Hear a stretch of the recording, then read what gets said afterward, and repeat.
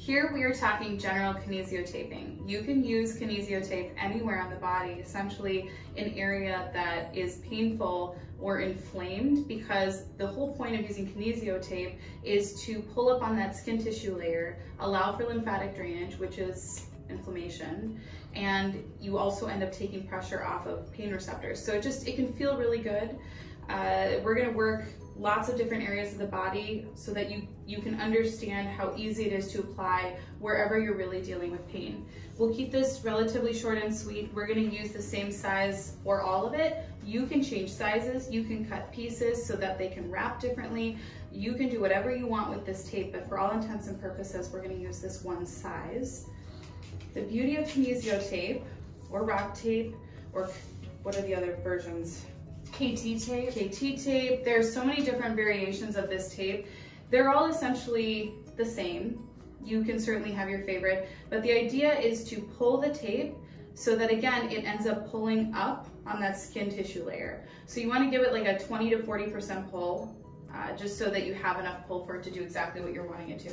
So for upper trap, in this instance, the idea is to lengthen through the area that you're dealing with. You want the skin taut, okay? So in this case, I'm having her drop her head forward so that I can put the tape right in here and just stretch it across and drop it down. You can't really do this wrong, okay? So the biggest thing is to really just follow the pain pattern where you're feeling things. Come on up, thank you. Thank you, model Dr. Cassidy. This next one I'm going to do for what we call mommy shoulder, mommy arm. You can take the top piece here and just bring it on down. Another thing that is nice for this area in particular is to cut fingers so that they can kind of wrap. But again, you can't do this wrong. Okay, next we're gonna do what we call mommy elbow. You don't have to be a mommy to deal with these issues. This is also a variation of tennis elbow and golfer's elbow. But you'll understand, if you are a mommy, why we call it mommy elbow, because all day long you're doing this. So with this, we like to kind of come over the joint space. Again, if you wanted to create fingers to kind of go around, you can, but to brace it here and then just give it a nice pull through that area. Again, just targeting the area that you're really feeling a lot of inflammation in. And you can tape over this, you can ice over this, you can shower with the tape on. And you'll notice I am rubbing it after I apply it. That is because the adhesive is heat activated. So to keep it sticking, I rub it, it helps. You can also use a blow dryer. You can use whatever you want. Here I'm gonna get into what would be like a carpal tunnel symptom.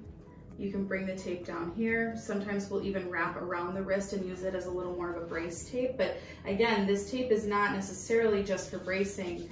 It really is meant to move with the body, so you don't necessarily stop any amount of movement with it. But again, with carpal tunnel, sometimes what we'll do is wrap around so it's just a little tighter, so you're not cutting off circulation, but you're still working on that inflammatory piece. But this is a really good area when you're dealing with carpal tunnel. Now we're gonna go into ankle, plantar fascia, and knee in the lower extremity. So if I was looking at plantar fascia, I would want to wrap basically around the base of the foot. Typically I'd use a piece a little bigger than this because you want to work on that arch drop. So what we see often postpartum in that 4th trimester is a lot of arch drop because, well, even during pregnancy, because of the relaxing component in your foot. But again, you don't have to be pregnant or have been pregnant to deal with plantar fasciitis. So in this case, I would just lengthen through with the tape. Oh, now I'm going to struggle because I'm underneath here. And I would pull and then lift up through that arch. Tape is going to be more likely to come off on the foot spaces because of the sweat and the heat and the fact that you're putting a lot of pressure on it. So this tape is more likely to come off on the foot, so you'd want to wrap or give it some brace pieces just to stick a little better. Now I'm going to get into the ankle. Typically ankle stuff is lateral. It's on the outside of the foot. So you're typically talking about this side. It doesn't have to be, but that's where we're going to tape today.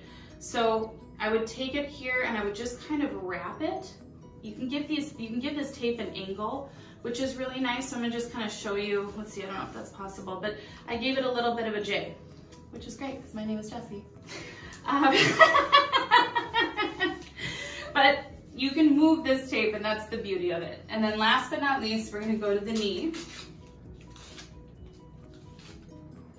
And usually for knee, we're dealing with this lateral aspect right in here because it's where the IT band inserts and it's where a lot of this calf tension comes from. So in this case, I'm gonna cut up around and again, give it an angle. So now I've got a really nice angle over that knee joint, and then you could add brace pieces to either end if you wanted. The other thing I will note is that on all of this tape, we pre-cut the corners because it keeps it from pulling off. If they're hard corners, they're more likely to peel off. So cut the corners, it'll help it stick longer.